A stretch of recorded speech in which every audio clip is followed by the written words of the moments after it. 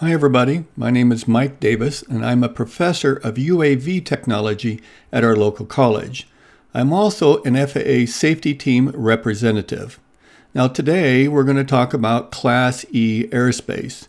This presentation will cover from an UAS perspective what Class E Airspace is and how you can operate in it.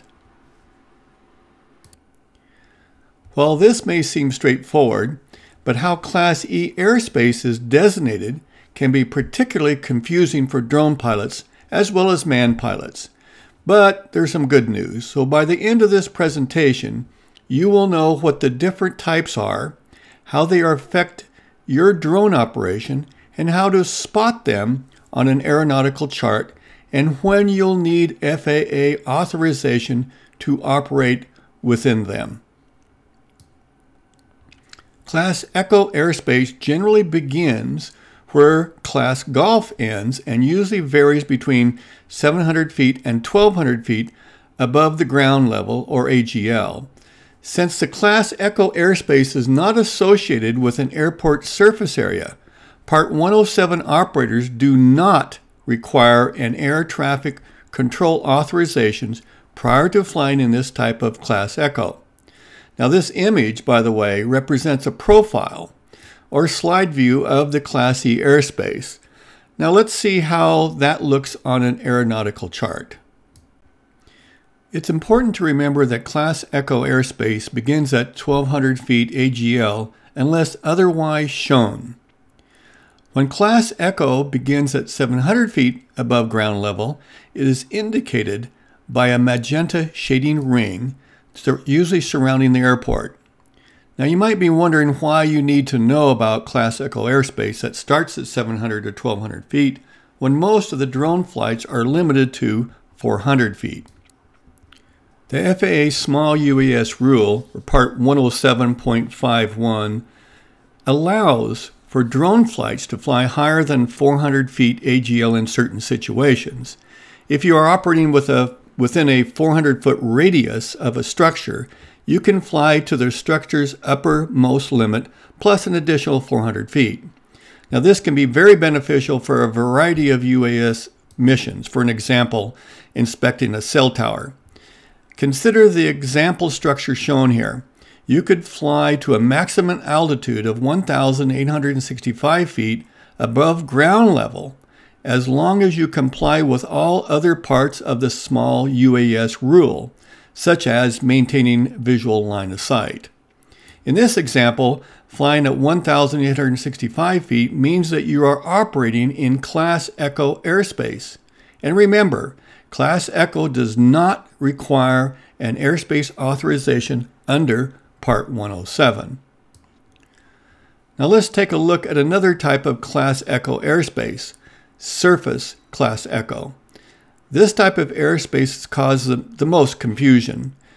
The regulations clearly state that operations within the lateral boundary of surface area of Class Echo airspace designated for an airport require airport authorization. So, what is surface Class Echo airspace and how do you know when it's designated for an airport?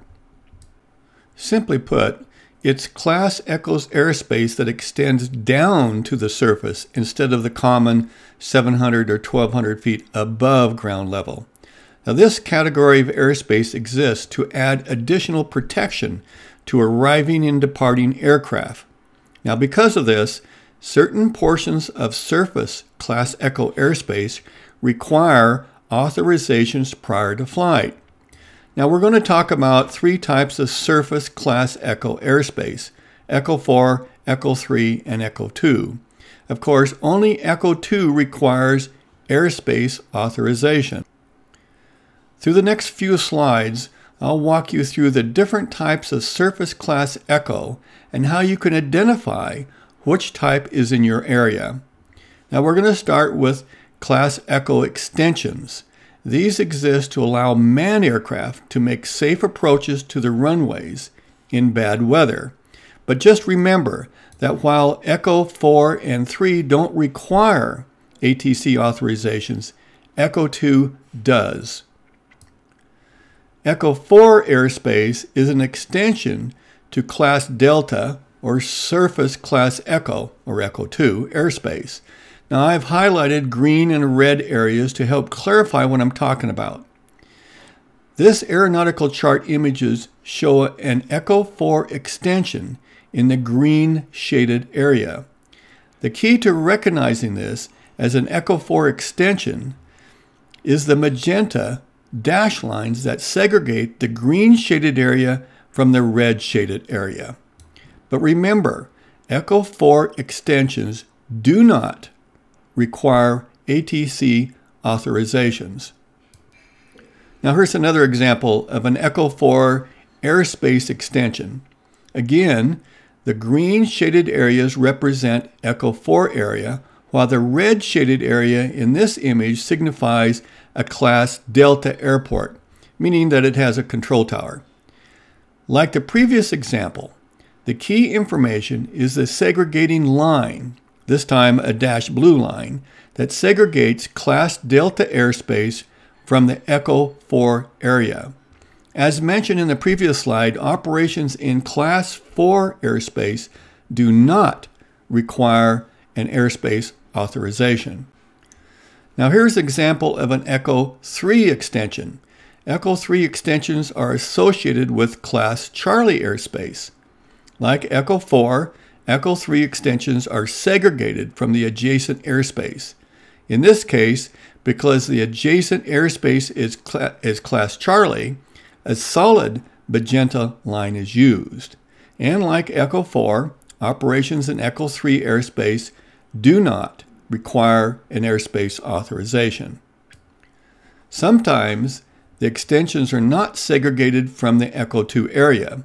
In this example, you can see there is no dash lines, dashed or solid, segregating the airspace. In this case, the entire area requires an FAA authorization prior to flight. Echo 2 airspace, including Echo 2 extensions, require that you obtain an ATC authorizations through Land C or Drop Zone before you can fly.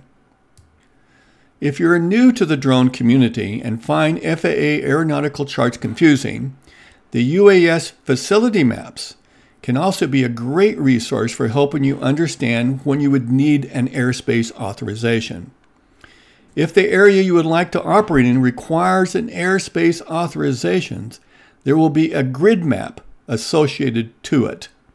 Now remember, these are not pre-approved areas, so you must receive an airspace authorization prior to operating in any of the classes airspace that are listed there.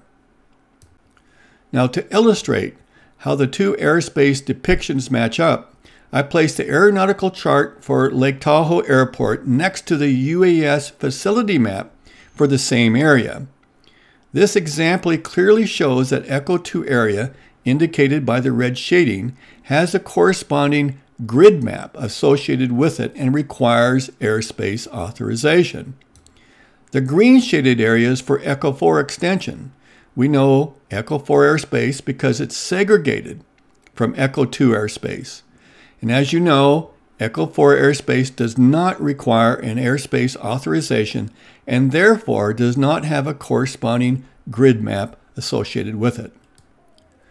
Thank you, everybody. I hope this has been helpful to enhance your understanding of Class Echo airspace.